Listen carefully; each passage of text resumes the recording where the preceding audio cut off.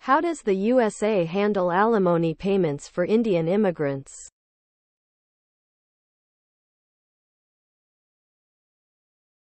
The United States handles alimony payments for Indian immigrants according to the laws and regulations of each individual state. Alimony, also known as spousal support, is a financial payment made from one spouse to another after a divorce or separation. The specific rules and guidelines for alimony vary by state, so it is essential to consult with an attorney or legal professional in the specific state where the divorce or separation is taking place. Regarding the USA visa process and immigration guidance for Indian immigrants, there are various visa categories available depending on the purpose of travel or immigration. Here are some commonly used visa categories.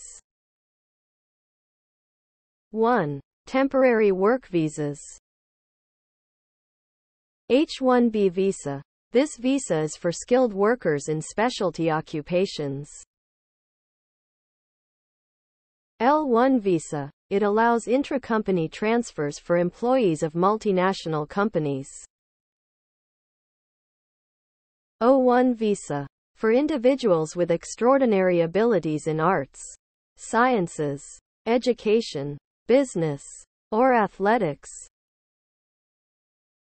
TN visa. Available for Canadian and Mexican citizens under the North American Free Trade Agreement, NAFTA. 2. Family-based immigration. Immediate relative visas. Spouses, parents, and unmarried children under 21 of U.S. citizens. Family preference visas. For certain family relationships, including married children of U.S. citizens, siblings of U.S. citizens, and spouses and unmarried children of lawful permanent residents. 3. Diversity visa lottery. The Diversity Visa Lottery, also known as the Green Card Lottery, provides a path to U.S. permanent residency for individuals from countries with low rates of immigration to the United States.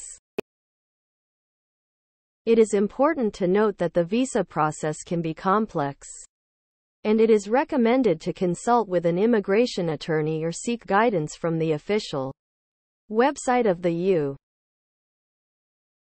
Citizenship and Immigration Services, USCIS, for the most up-to-date and accurate information.